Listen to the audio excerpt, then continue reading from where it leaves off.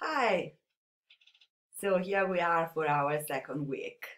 This is the part on Dionysus, and so we'll start with the class about Dionysus himself, and then in the next we will talk about Pan, Echo, and Narcissus. Let's go. So, about the god's birth, childhood, and origins. Let's see his birth first. So, Dionysus, you for sure know, that was for the Romans Bacchus, so they prefer this name for the same god. So, Zeus is father of Dionysus, and disguised as a mortal, loved Selene. That was a princess, was daughter of the king of Thebes, Cadmus. And so after that Zeus loved Semele, Hera, jealous as usual, appeared to her and convinced her to trick Zeus and ask him to reveal himself to her in the full magnificence of his divinity. You can see what happened to Semele in the picture on the right. So, in fact, Semele was burned by the splendor of the divinity of Zeus and the flash, the lightning coming from him. But Semele was pregnant, and so the unborn child was saved by Zeus. Doing what? Sewing him up in his tide to then be burned at the proper time. So you see again that according to the Greeks, was not important to have a mother, but the most responsible for the birth of children were considered fathers. And these myths, as this one, the myths as this one, are revealing exactly this social belief. So, then what happened? Dionysus was brought by nymphs and by Semele's sister Ino on the mountains, as usually for divine children. The mountain was named Nisa, but we don't know exactly where it was because according to historical sources and mythological sources, it's variously located. So then from the regions where probably this mountain was located, Phrygia or Thrace, he came to Greece. And so he is a latecomer for this reason to the Olympian pantheon, to the group of gods of the Olympus. So is later than others. Then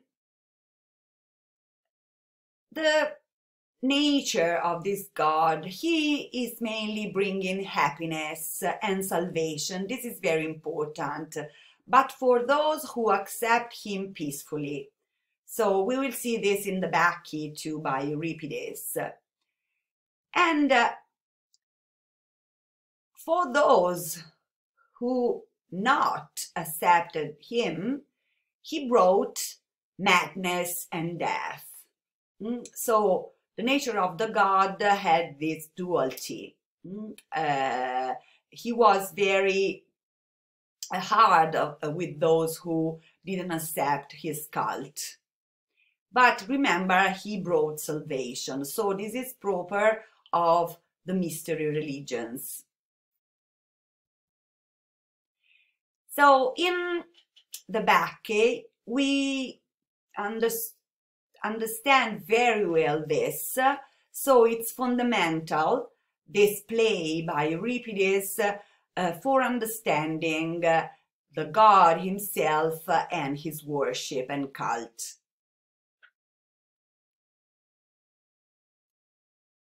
You can see here a very famous painting by Caravaggio called Bacchus,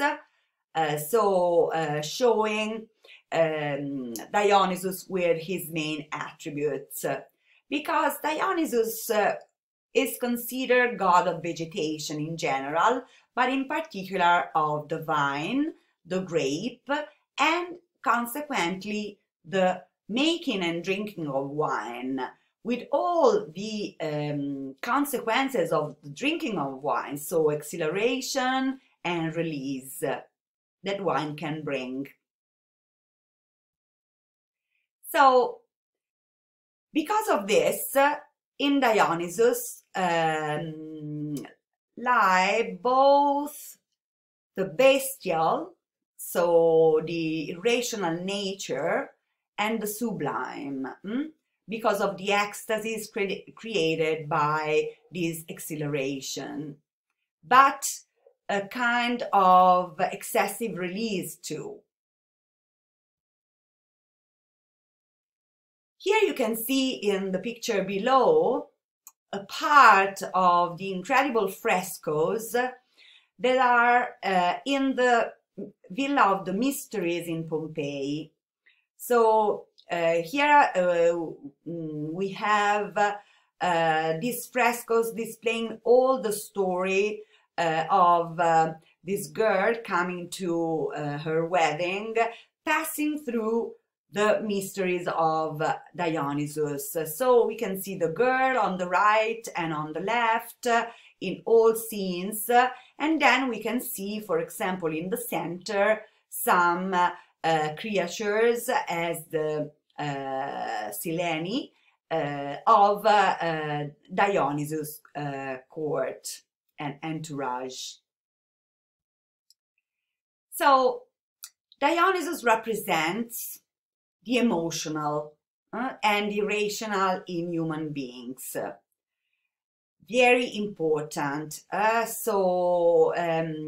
It's a form of cult that's particularly interesting. So this kind of emotions and irrationalities drove followers and the worshippers of Dionysus to mob fury, fanaticism many times, and violence too, but also to the sublime, so the highest ecstasy of mysticism and religious experience, different from other cults. So he is one of the gods of mystery religions and important had a message of salvation. The mystery religions are described in the chapter of our textbook, chapter 14, where we can see the cult of the matter and the so-called Eleusinian mysteries. And then in chapter 16, what is called Orphism, related to the mythological character Orpheus, and especially to mystery religions in Roman times. So it's important, please review these two chapters. Then salvation, so a benevolent God in this sense. Let's see how, especially with this side story of Ariadne.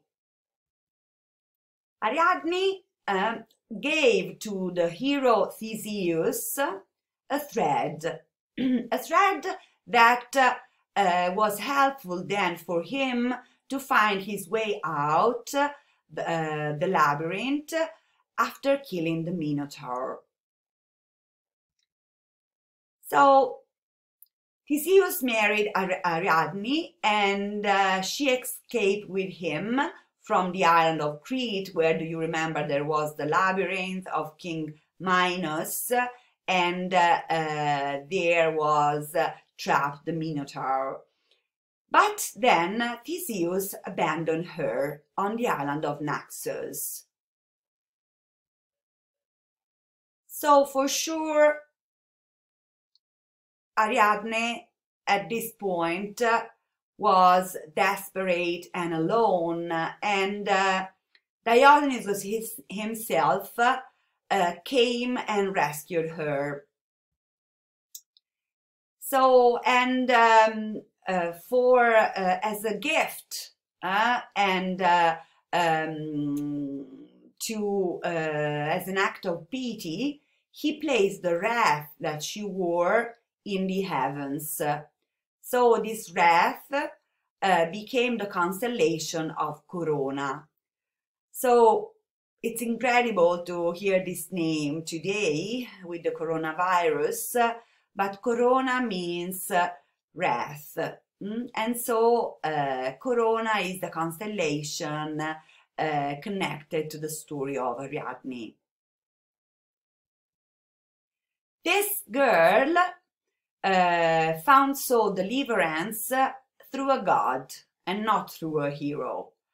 And this is a story of salvation, exactly, illustrating so the love and compassion of this god Dionysus, that we can describe again as a benevolent god of the mysteries, and that inspired a lot of works of art.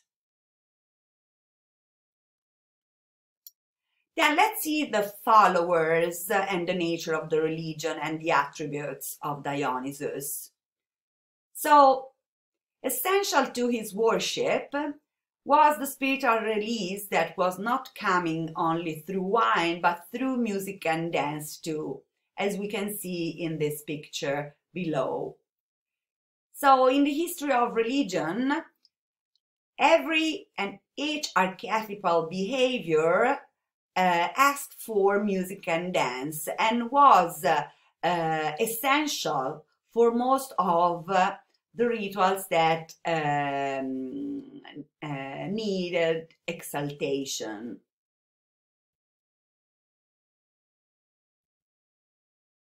In his ceremonies, the god took possession of worshippers. So, when possessed, the worshippers ate raw flesh of the sacrificial animal, and this was a kind of ritual communion, because they believed that the god was present in the victim, so they could be connected physically with him. This ceremony was called homophagy, and the religious congregation, so the group of the followers, was known as the Holy Theasus.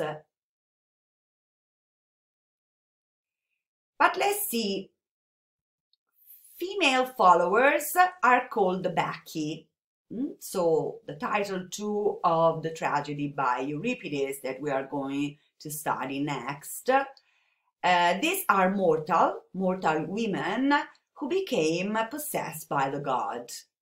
They can be called two Maenads, and these two names were also given to mythological nymphs, as you know, spirits of nature, who follow Dionysus.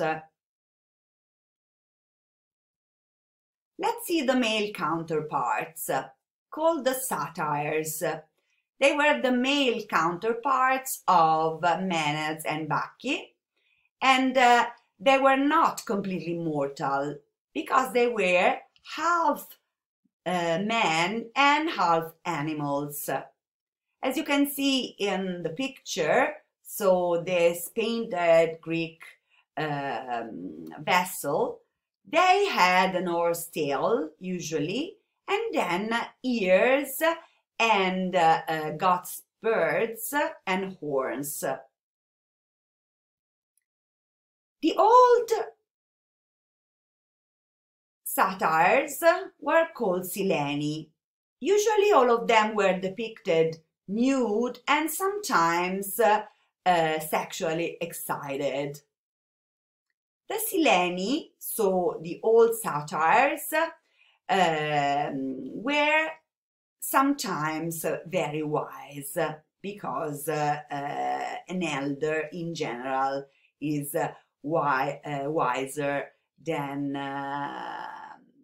the youngs.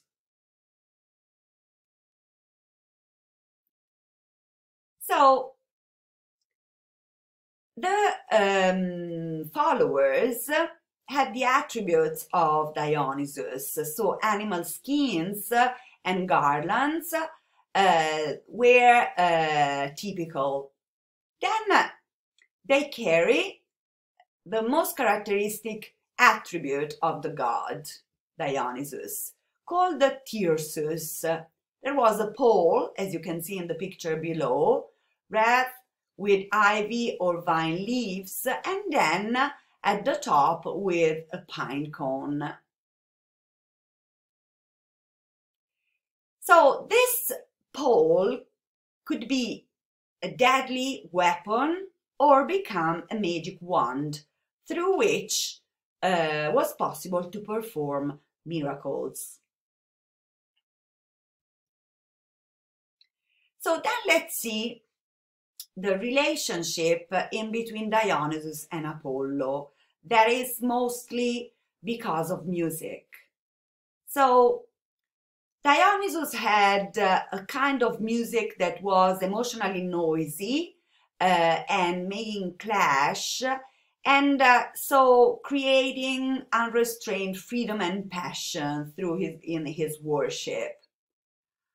So on the opposite hand, there was the music of Apollo, so that was playing the lyre, so creating a disciplined melody connected with reason and self-control. So this opposition in between these two gods is very important. Here you can see the distinction. So these are the two antithetical forces, one of the irrational, called Dionysian or Dionysiac, and rational one, the rational one, the Apollonian one, so having completely opposite characteristics.